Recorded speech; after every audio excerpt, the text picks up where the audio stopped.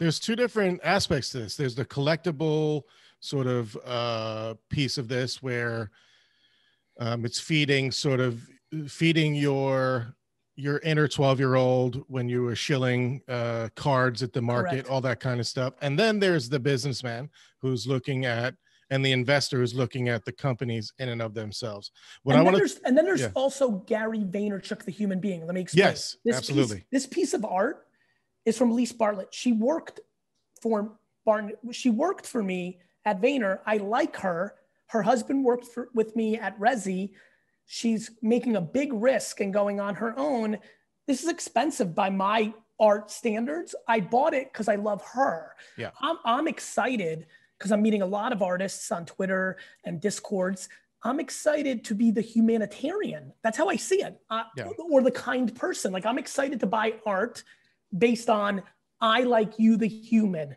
My natural instincts around art go much more into like what I'm doodling, which is I care about the Smurfs and Punky Brewster and Max Headroom and RoboCop and TMT. Like, I like those things more than like a beautiful, and 70s or 80s pop culture. I'm a pop culture guy. Yeah. And so I want to do that, which is different than seeing some beautiful sketch or like paint.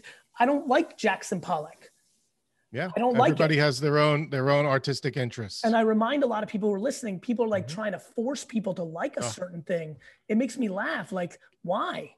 I think of myself as a coach and a teacher. I invite a lot of artists that are new to the space, come in, talk to me, DM me. Let's talk about this space. They're in here for a month and they're like, Eric, I'm not getting any sales. And I'm like, first, let's think about, what are you doing? Well, I'm just posting links on Twitter. I'm like, you're not doing enough.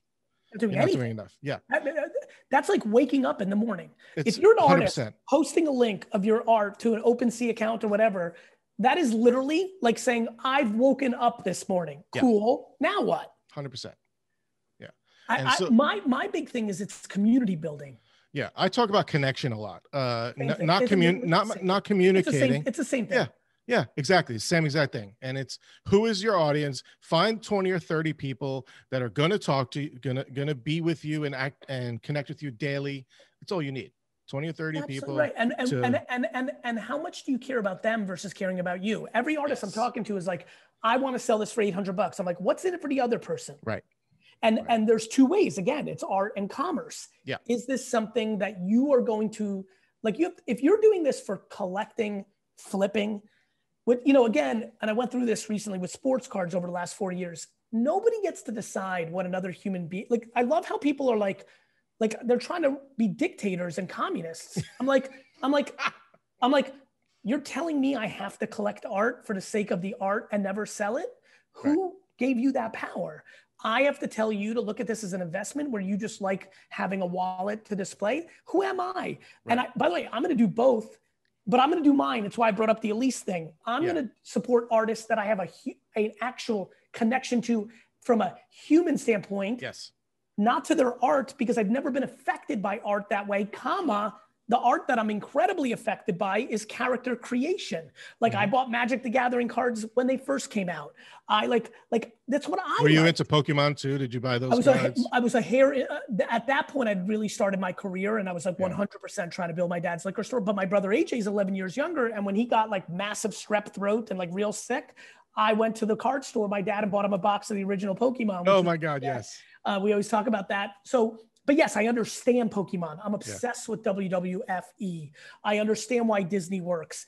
I think, and then I care about like funny little ones like the Snorks or the Get Along Gang or the Wuzzles.